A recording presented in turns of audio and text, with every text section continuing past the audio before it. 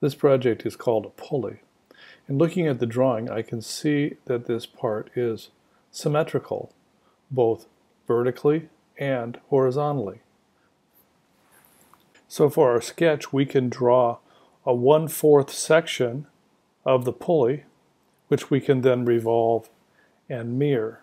So my sketch will involve working with a vertical and a horizontal center line and drawing just that 1/4 section of the pulley that I can use to revolve and mirror. I've started a new part studio in millimeters, and I'll begin a sketch, putting this on the right sketch plane. And I want to start with my center lines. So I have a center line. I want this to be coincident to the origin. So I'll place a horizontal line.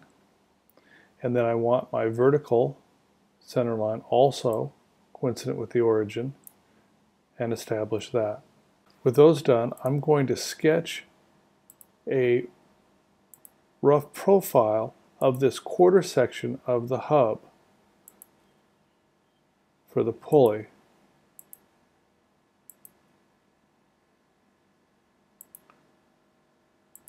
So I know that it looks something like that.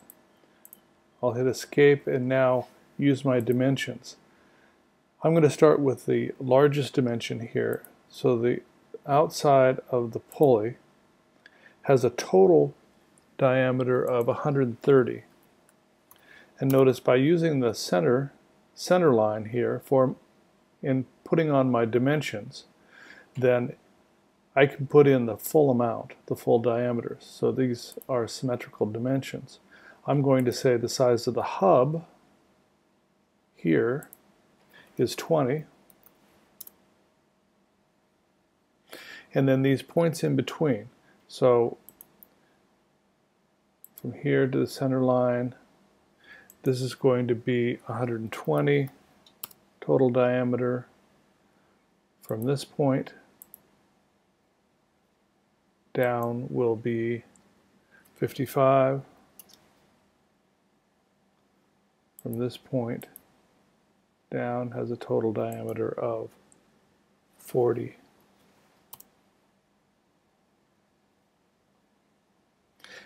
And now I can do some of my dimensions going horizontally. So from the width at the top up here is going to be 25. The width of the web, I'm making sure I'm hitting this center line so I'm getting a total width. It's going to be 12 for that web section, and the hub has a width of 40. And I can see that with these dimensions added that my profile now is fully defined. So I'll click the green box to accept this sketch, and I'm going to use my revolve feature. It wants to know the regions, and so we'll choose that closed region and then choose a revolve axis, which will be this horizontal axis. And I can see that this creates half of the pulley. And that looks correct, so I'm going to go ahead and accept it.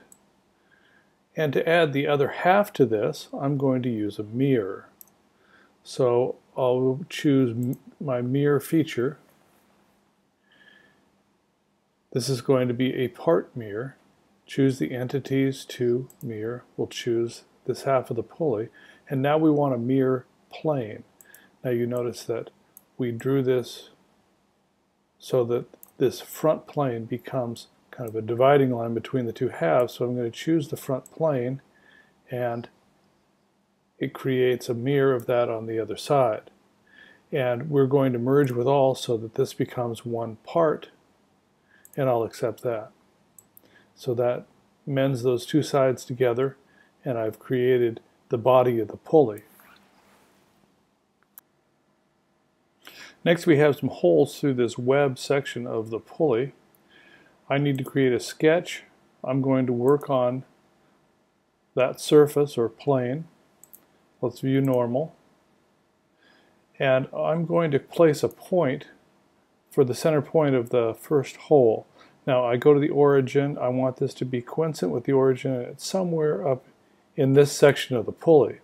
So I'll establish a point there, and now I'll dimension this from the origin to that pulley. It actually is 42, sits on a circle that has a diameter of 84, so we'll make that 42. That establishes the center point, and I'll use a center point circle, and this has a diameter of 20, and that's the hole. So I'll accept this and use an extrude to remove material and choose that hole. In this case, I want this to be through all, so it goes through the web part of the pulley, and accept that. Now we're going to use a circular pattern of a feature here to distribute a total of 6 holes around that center axis. So I'm going to use a circular pattern for patterning a feature. In this case, you have to use the drop-down menu and choose feature pattern as opposed to part. In this case, it wants to know which feature. I could either choose here, or I could go over to my feature list and click on Extrude 1 as the feature. And now it wants an axis for the pattern. Now I need a line in the middle of that hub. I think I drew one with Sketch 1, so I'm going to turn on Sketch 1 by clicking on the eyeball, and I can see it there.